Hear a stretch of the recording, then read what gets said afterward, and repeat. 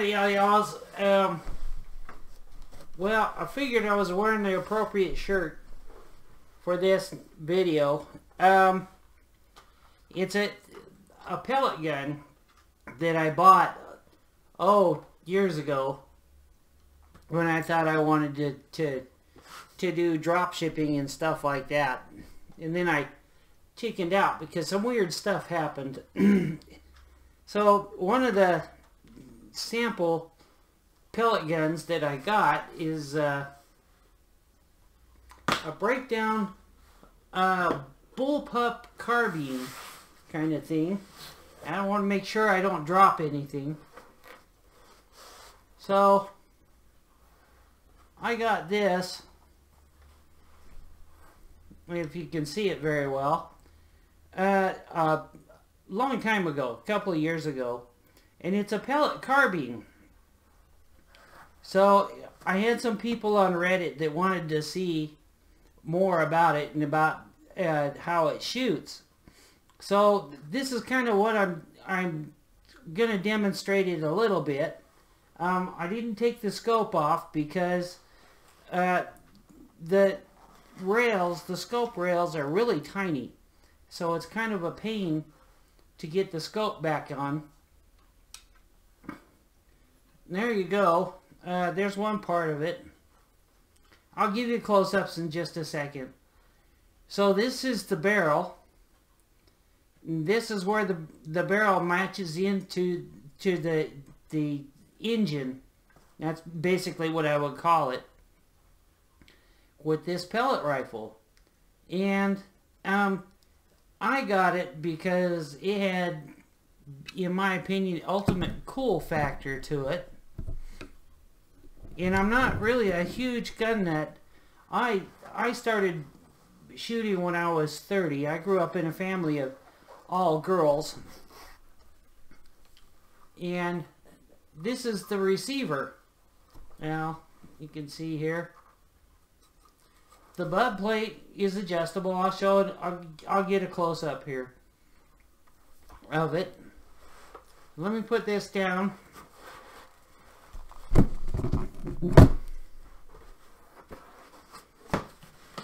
And it came with a case and a set of really bad Chinese pellets.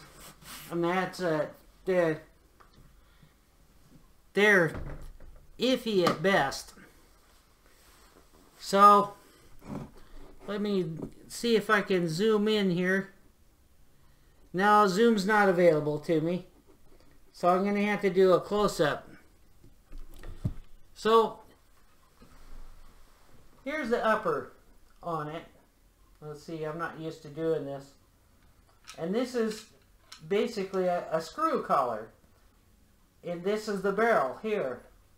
And this is the front. It has a post sight up here. And it has a flip-up sight down here with windage. I call it windage. So I might be out of step. So I'll tell you guys how much of a groupie I am. I don't hang around with people that normally shoot. Not that I have anything against it, but 20 years in Southern California, you kind of get a little bit paranoid. The cool thing is that the shoulder part is adjustable up and down. I adjusted this for myself, and it has multiple safeties built into it, which is pretty cool. It's got safety for the cocking right here, so you can undo that. It's got an engine catch here for when it's completely out and you can release it and put it back in. And you've also got a trigger safety here, which goes front and back. So I saw this. There's no serial numbers on it or anything like that.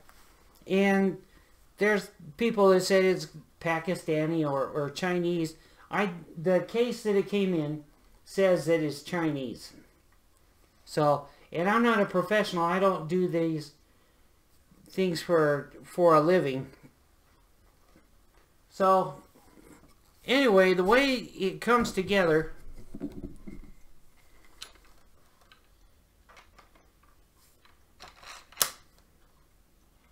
is just like this. Now it takes a little bit for it to screw in. And it's not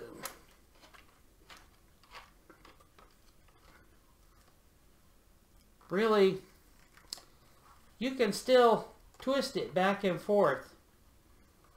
So the notch, this might be a prototype, but the way I tighten it down is like that. The scope is a 4-power scope, and I'm not going to cock it and load it for the video here, and I'm not going to point this at the camera because I'm not going to be accused of brandishing it. So it's a pellet rifle, and I saw this and I thought this was cooler than peanut butter on toast. And it's been a long time since I've shot it, and when I'm finished with this, I will take it down. I've only got 7 yards in my basement, and that's all you really need to see what the basic groups are on this. I might shoot it tonight. It's pretty loud for a pellet rifle, and it's pretty compact. You can see, well, I need to take these off.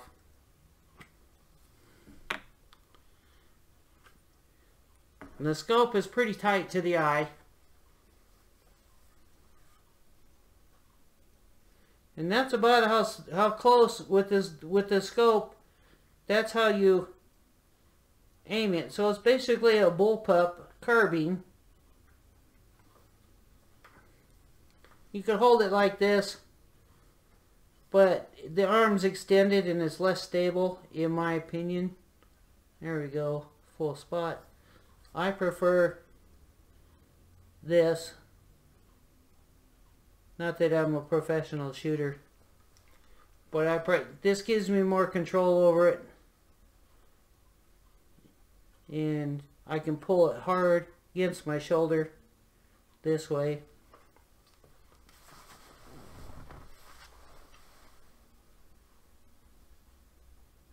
And this way. Right up close like that. Like that.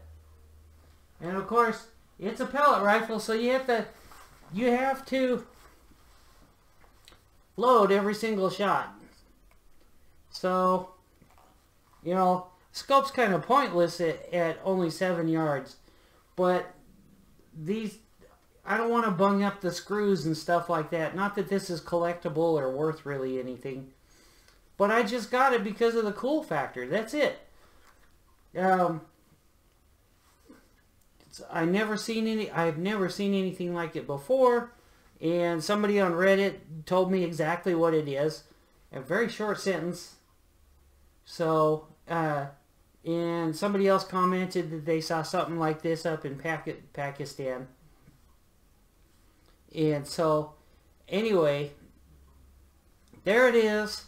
I promised some people that I would post this, and then I'm going to go and get my pellets, go down in the basement and see how it shoots. If it shoots like a bunch of horse pucky, then, well, I should post it anyway, right? So, I don't know why all of a sudden my camera got really bright. So I'm going to go down, sight it in, and we'll see how everything works out at 7 yards. I can't shoot in my basement or my backyard because I've got backyard neighbors. And I'm not going to take the chance of missing and then putting a hole in something of theirs or popping out a window or anything like that. But you know, and it's fairly heavy. I don't know. The machining on it is really nice. I don't like the way the barrel mounts to the receiver. And the reason why is because it has just a tiny bit of play in it. But the scope is mounted to the upper receiver, or the barrel. And that's what's important, as far as I know. It would be different if the scope was mounted farther or closer to your face down here, because the scope stays aimed according to the barrel and not to the receiver, which means you would have zero, in my opinion. Not that I'm a professional. This would the scope stays accurate with the barrel once it's sighted in. So all it comes to you is just to shoot this is to keep your cheek the same or accurate with the rifle. So like I said, I'm not going to point this at the camera because I'm not brandishing it. I'm just saying this is a really cool pellet rifle. And there it is. And thanks for watching, and let's get it sighted in. And I post in kind of a weird way, so well, we'll see you downstairs. Bye.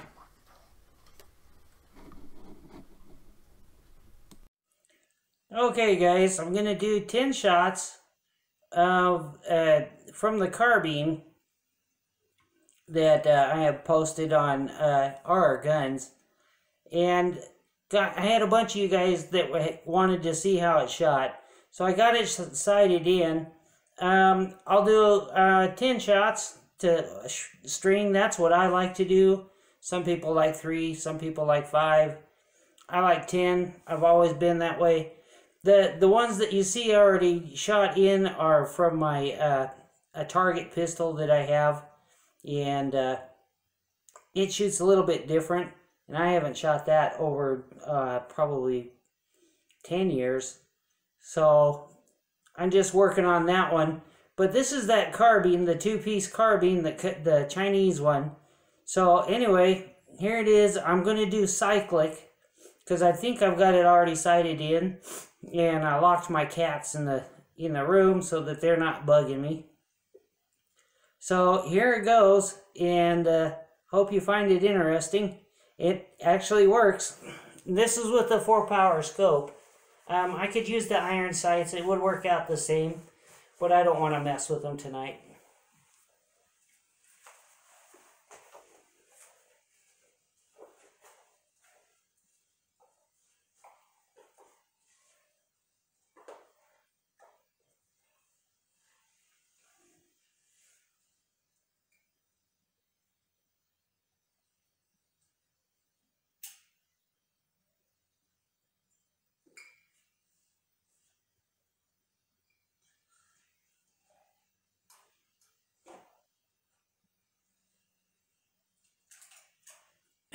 This is at 7 yards. I know it's not that long, but that's all the space I got.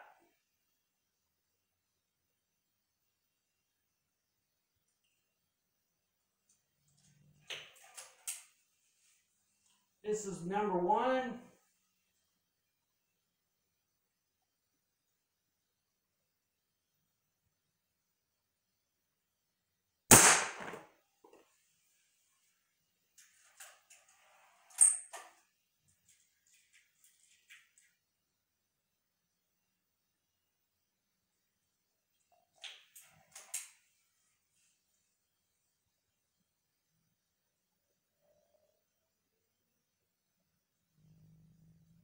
Number 2. Make sure I got the right target.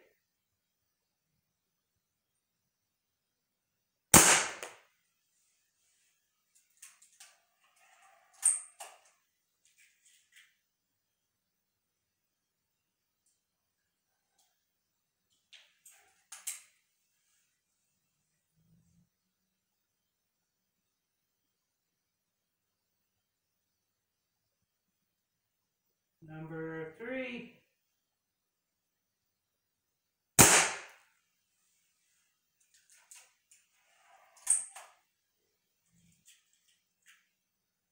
Good. Drop one.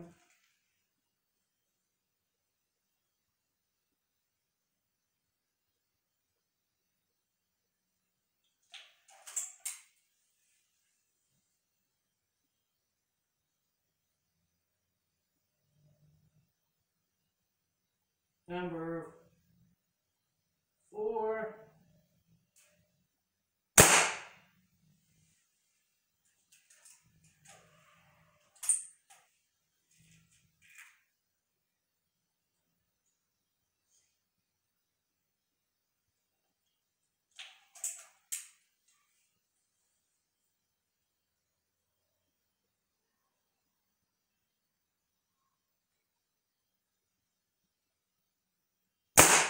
Five.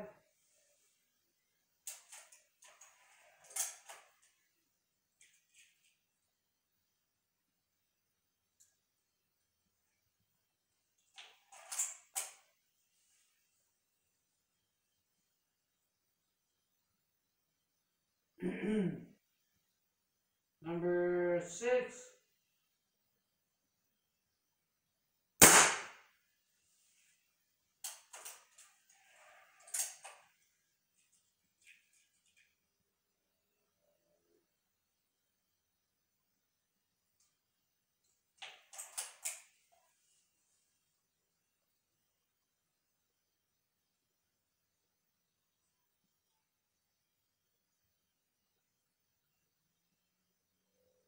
Seven.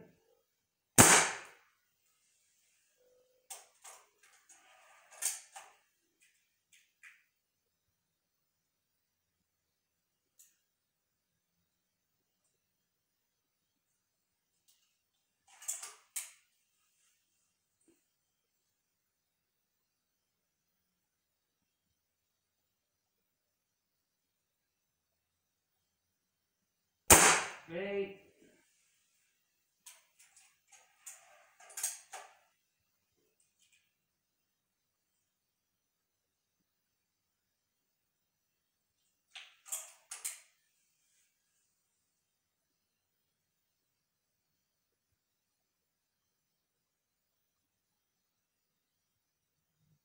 Nine.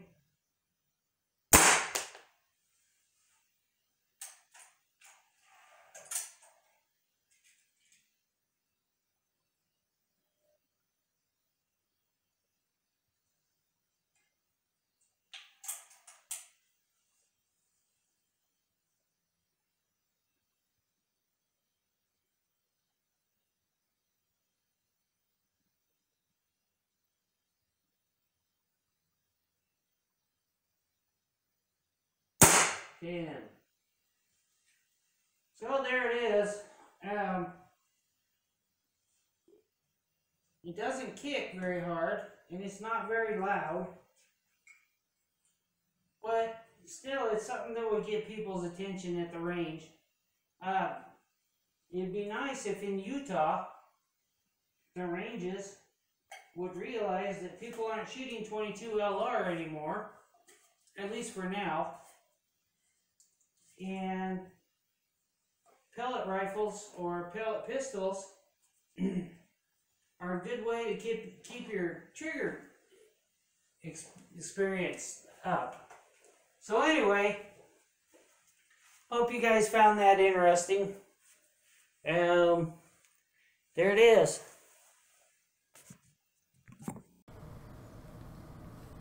Alright, so I did my video of this carbine.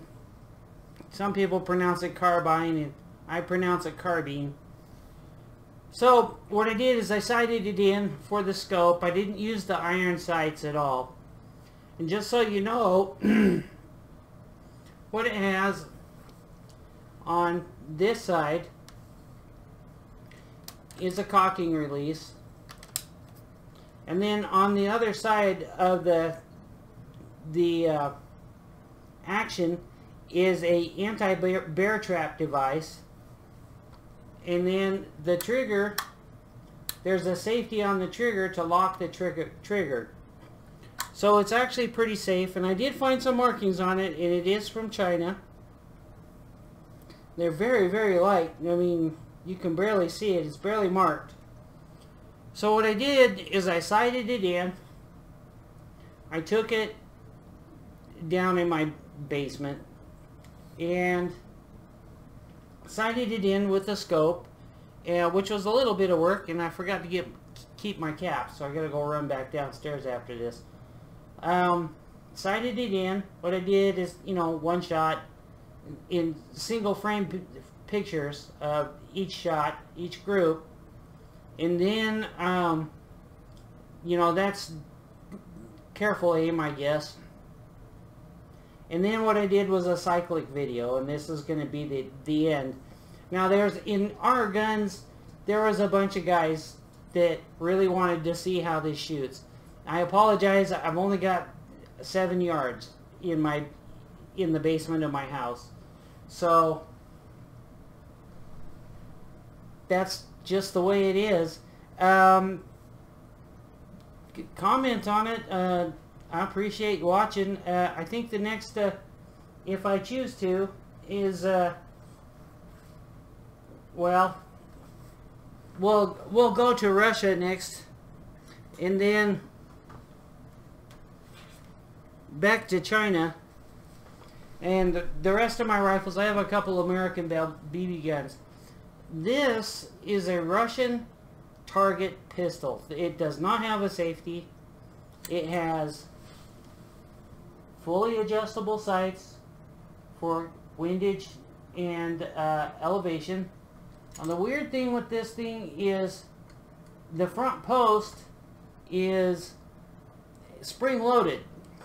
So anyway, this is basically a competition target pistol, which shoots better than I can, and it's pretty low powered. It's probably only 300 feet per second or 400 feet per second. But guess what? It is a pellet gun. So I'll probably do a review or something of this. The trigger is really nice on this. The trigger on the carbine is actually fairly nice on it. They're just simple. I picked this up for really cheap. This is back in the 90s or 2000s. My cats are all happy because I was downstairs making noise, and they love happy noises according to them. So anyway, this is a Russian target pistol. I probably paid less than 50 bucks for it. So that's the end of show and tell for tonight on that.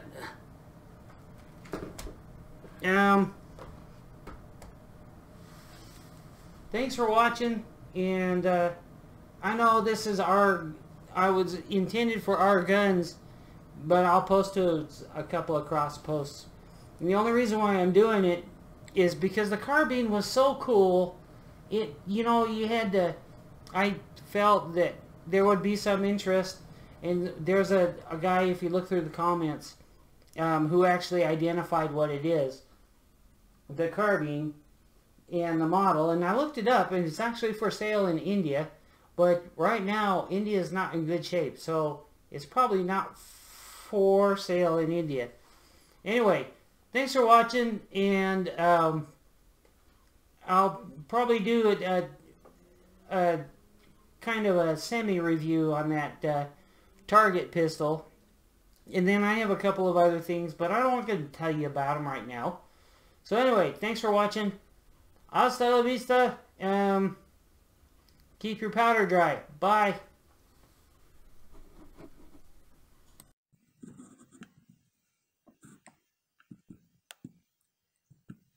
Okay. Well, make sure this is running because it messed up on me last time.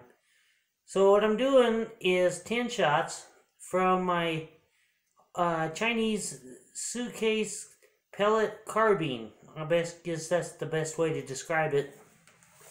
So I'm going to do 10 rounds. That's my preferred thing. And it's going to be cyclic. So it's going to be a little bit quiet and boring, except for my counting.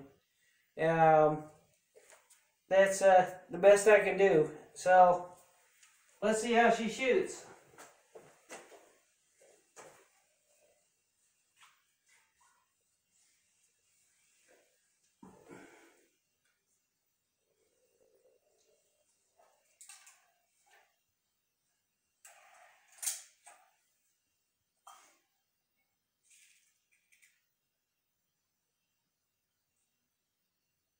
This is actually about 7.5 yards.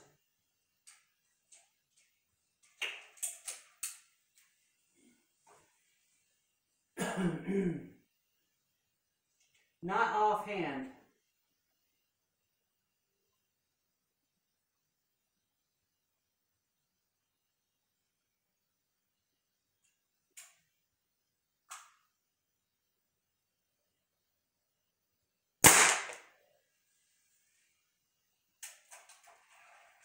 One.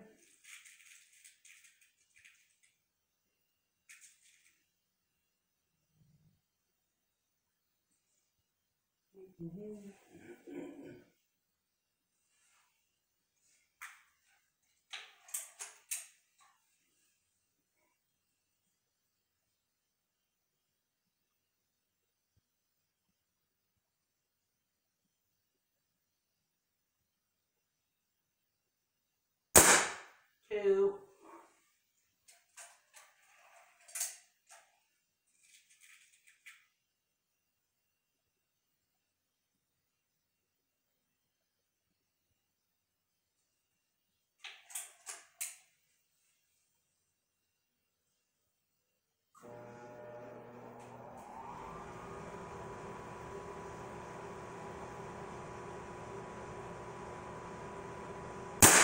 Three.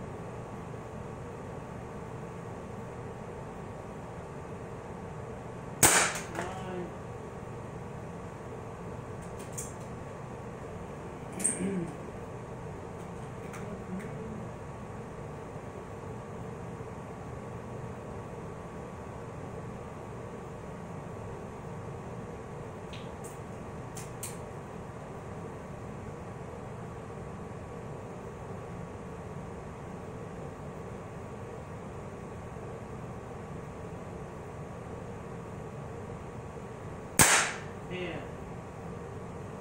Alright. Well, there it is. Safety secured. I hope this took. My last video didn't take. I had the other target to show, if anybody cares. So it needs a little bit of a micro adjustment. And living out here, Utah, the gun range just won't let me shoot